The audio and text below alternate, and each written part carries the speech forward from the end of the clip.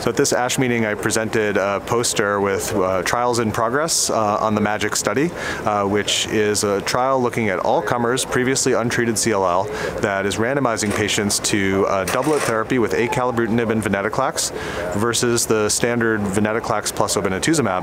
But in both arms, the therapy duration is MRD guided, such that patients can get either a 12-month or a 24-month course of Venetoclax. This study is a collaboration between myself, Anthony Mato at Memorial Sloan Kettering, and Jeff Sharman at US Oncology, and will be opening at 40 sites around the world with about 600 patients randomized with support from AstraZeneca, Genentech, and AbbVie. So we're very excited to be getting this study off the ground, hopefully early 2022.